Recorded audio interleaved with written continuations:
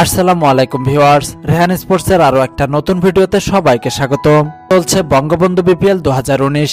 Bangabandhu BPL এ জমজমাট একটা cricket match দেখলো ক্রিকেট সমর্থকরা।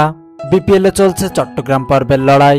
চট্টগ্রামের জহুর আহমেদ চৌধুরী স্টেডিয়ামে দিনের দ্বিতীয় ম্যাচে আজ মুখোমুখি হয় চট্টগ্রাম চ্যালেঞ্জার্স ও কুমিল্লা ওয়ারিয়র্স। আজকের ম্যাচে দুর্দান্ত ব্যাটিং করেছেন ইমরুল কায়েস ও ওয়ালটন ও ইমরুল কায়েসের ব্যাটিং তাণ্ডবে রানের পাহাড় গড়েছে চট্টগ্রাম চ্যালেঞ্জার্স। দিনের শুরুতে টস জিতে ফিল্ডিং করার সিদ্ধান্ত নেয় কুমিল্লা ওয়ারিয়র্স। টস হেরে ব্যাট করতে নেমে দলকে দুর্দান্ত সূচনা এনে দেন লিটন সিমন্স ও আবিষ্কা ফার্নান্দো। তবে বেশিক্ষণ টিকতে পারেননি লিটন সিমন্স। মাত্র 10 রান করে মুজিবুর রহমানের বলে বোল্ড আউটে প্যাভিলিয়নে ফিরে যান লিটন সিমন্স। এরপর ইমরুল কায়েসকে সঙ্গে নিয়ে দুর্দান্ত ব্যাটিং করতে থাকেন আবিষ্কা ফার্নান্দো।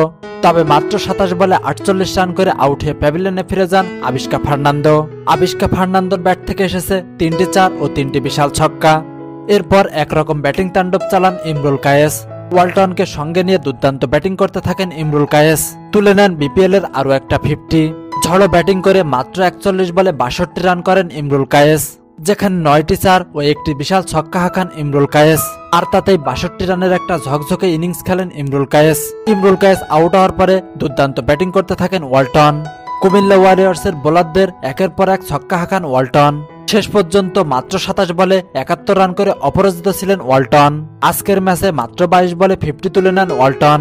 ওয়ালটনের ব্যাট থেকে এসেছে 5টি 4 ও 6টি বিশাল ছক্কা।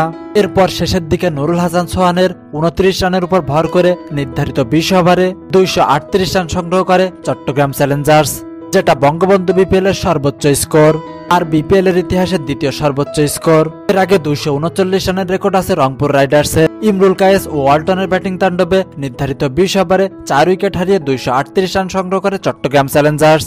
আর তাতেই বঙ্গবন্ধু বিপিএল এর সর্বোচ্চ রানের রেকর্ড গড়ে ফেললেন চট্টগ্রাম চ্যালেঞ্জার্স। আজকের ম্যাচে খুবই বাজে বোলিং করেছে কুমিল্লা ওয়ারিয়র্সের বোলাররা। সৌম্য সরকার 3 ওভার বোলিং করে রান দিয়েছেন 44। এছাড়াও আলামিন হোসেন 2 ওভার বোলিং করে 27 রান দেন। আর তাতেই রানের পাহাড় গড়ে ফেলে চট্টগ্রাম চ্যালেঞ্জার্স। তো ভিউয়ার্স, আজকের ম্যাচ নিয়ে আপনাদের কি মতামত? আপনাদের মূল্যবান মতামতটি অবশ্যই কমেন্ট বক্সে লিখে জানাবেন। আর বিপিএল এর সব আপডেট নিউজ সবার আগে পেতে আমাদের চ্যানেলটিকে সাবস্ক্রাইব করে পাশে বেল আইকনে প্রেস করে রাখুন। ধন্যবাদ সবাইকে ভিডিওটি দেখার জন্য।